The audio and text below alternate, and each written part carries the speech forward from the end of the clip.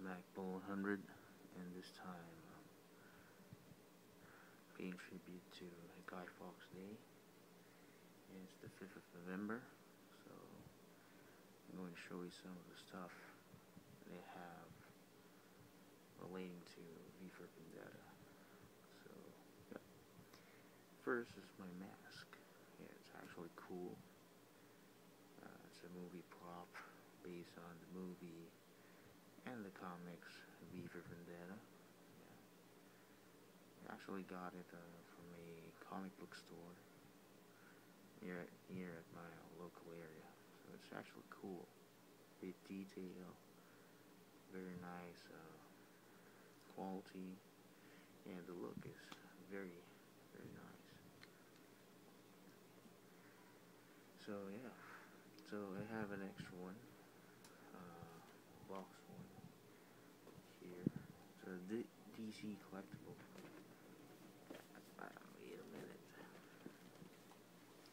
So I have it here. Yes.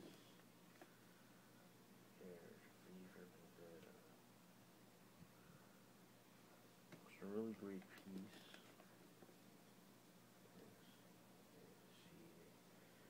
Box art and the other stuff. And there you go.